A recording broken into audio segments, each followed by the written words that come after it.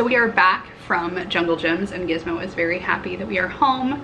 It is the weekend of 4th of July, so there are a lot of fireworks going on, and he is very unhappy about all of that. So he's glad we're home. But I want to show you exactly what we got. So this is the olive pit.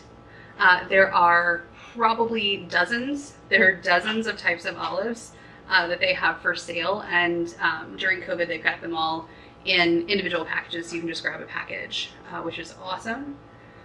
This is a picture of the bakery items. So there are lots of cheesecakes and cream puffs and all kinds of deliciousness here that I can't eat because they all have gluten. Cannolis, cheesecakes, more cheesecakes, carrot cakes, all kinds of yumminess. They do have lots of macarons of all different kinds and flavors. And here is a picture of Ohio State Buckeyes, which Ohio is known for. They're a delicious chocolate candy with peanut butter in the center. If you've never had them, they are a big deal in Ohio, and so having a giant selection of them makes perfect sense for Jungle Gyms. Here is a picture of all of the amazing macaron types that they carry. So everything from a lemon poppy seed to a black currant, raspberry chocolate, pistachio, strawberry, oh my gosh. But I refrained from any of those sweet treats because I got plenty of other sweet treats. We did eat our dinner kind of on our way home in the car. We pulled over and had a little car picnic. So here's a picture of some antipasta salad that I got.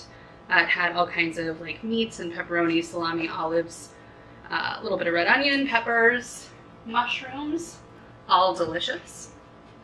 Here is a picture of the cheese spreads that I got. Jungle Gyms makes them there. So I got an olive cheese ball, a beef and onion cheese ball, and a white cheddar cheese ball. The white cheddar was phenomenal, one of the best cheese balls I've ever had. This is the cheesecake that Matthew got. He said it was very, very good. This is a picture of the cream puff. Yum. Obviously I didn't eat it, but Matthew will enjoy it. Here's a picture of some veggies that I got because I was buying a whole bunch of crap and felt like I needed a little bit of vegetation in my life. As well as these pickled carrots, which I love, this Oh Snap brand. They're so good for travel when you just need a quick something. And the whole package of carrots only had 20 calories, which I think is amazing. So they're definitely very vinegar heavy, which is what you would expect in kind of a pickle. So, so good. So here is our Jungle Gyms haul, not including the Dawn. We are in our tiny apartment still, so bear with us. But this is everything we got, and believe it or not, we still managed to spend almost $200, so way to go. We'll start down here. This is a aged cheddar cheese that we got for Matthew. It's a Canadian black cheddar. Looks really good. I'm sure it will be. Matthew is also a huge fan of the white chocolate, so we got him 2 white chocolate bars.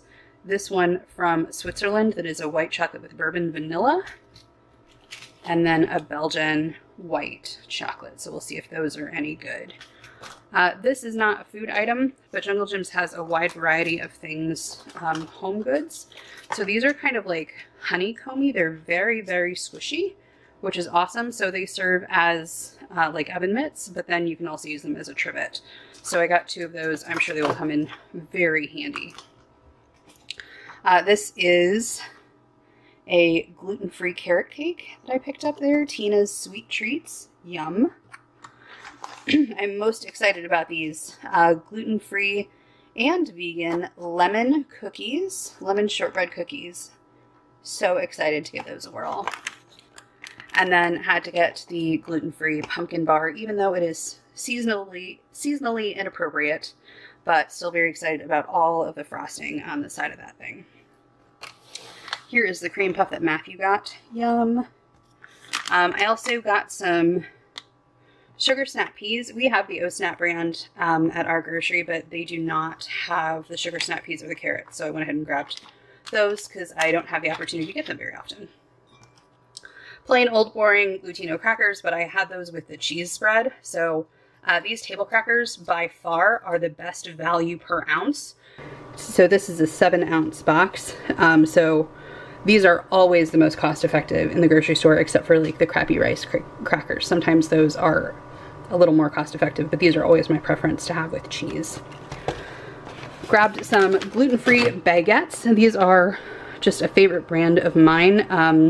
I can purchase them here, but they were $1 less expensive than they are at my grocery store, so that was an easy decision. Grabbed some bun fins. I don't know, that was a Matthew impulse buy, but they've got the marshmallow bits in there. So I also got some Rainier cherries. I don't actually know how to pronounce them. But these are some of my absolute favorite, and this is the first I've seen them this season at a reasonable price. As they're kind of coming in season, they are like $8 or $9 a pound. These were something like $4.99, $3.99 a pound, so really good deal on those, and always thrilled to have those in the summer. So exciting. This is an Indian snack food that I had never had before. I actually saw one of my favorite YouTubers enjoy these. For those of us who are gluten-free, so these are produced in a facility that does process wheat, so if you're celiac, obviously don't eat these, but they have chickpea flour, canola oil, salt, spices, natural flavor, which is another one you just can't be sure of if you are very gluten intolerant, some acid baking soda, and some jalapeno peppers. So I've never had them before, but I hear they're very addictive and delicious, and you know, reasonably healthy for a deep fried crunchy snack. Matthew is a huge root beer guy, so we got some stuff we've never seen before to try out. This Bedford's Jungle Gyms actually manufactures their own root beer, so excited to give that a go. It's Roarin' root beer, in case you're wondering. How funny is that? We have Red Ribbon root beer, a Route 66. We went ahead and got a 6-pack. This one I thought was too funny to not get. Judge for yourself root beer. So good, it should be banned. Probably not, if it's really good. So, Judgment Day cometh to those who have lost their fizz. Love it. Love good marketing, especially on food products. And then Gale's root beer. So, we'll give that a go and see how it is. I also got some Chow Chow. I don't know, you know, here in the Midwest, it is Amish country, and so Chow Chow is a part of our lives. It is a typically Amish dish, which this one is apparently made by the Amish as well. Let's see what this one has in it. It kind of varies regionally what's in your Chow Chow, but it's, in my opinion, always good. This one has cabbage, water, vinegar, sugar, onion, red peppers, green jalapeno, peppers, salt, turmeric, and spices. So this is great on sandwiches, hot dogs, you know, any sort of sausage situation. It just really enhances a dish and gives it a little freshness and vinegar pop, which a lot of food can use. Not even remotely exciting, but we did find gloves, latex gloves, which have been nearly impossible to find around here. So grateful to have found a package of those just to add to the added safeness around the COVID. Matthew also got these white chocolate dipped Oreo cookies. There those are. He loves white chocolate anything, so he'll be thrilled by those, I'm sure.